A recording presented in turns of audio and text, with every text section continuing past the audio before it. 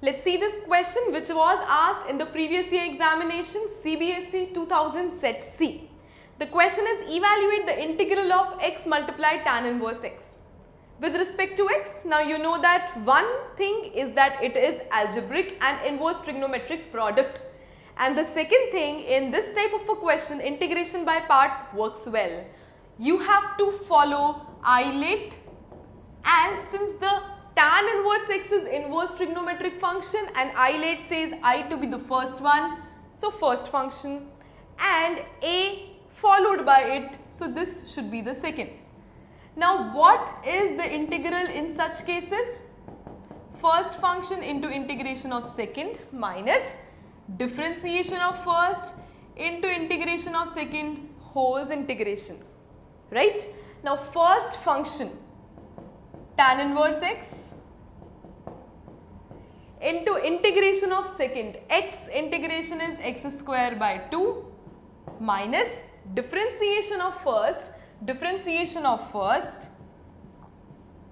into integration of second whole's integration, so whole integration. Now see how to do it. It is x square tan inverse x by 2 minus 1 by 2 outside x square dx upon x square plus 1. Now see how to do it. X square plus 1 is there. Here it is only x square plus 1 minus 1 can be done. So it is x square by 2 tan inverse x minus 1 by 2 x square plus 1 minus 1 upon x square plus 1 dx.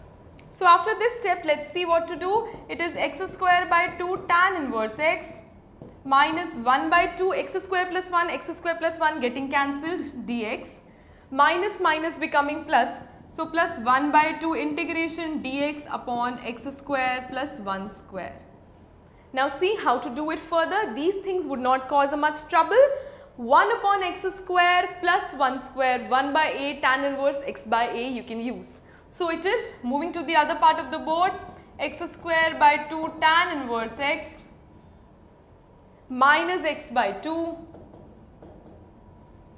plus 1 by 2 1 by a tan inverse x by a plus c, and that is how you obtain the answer to this type of a question.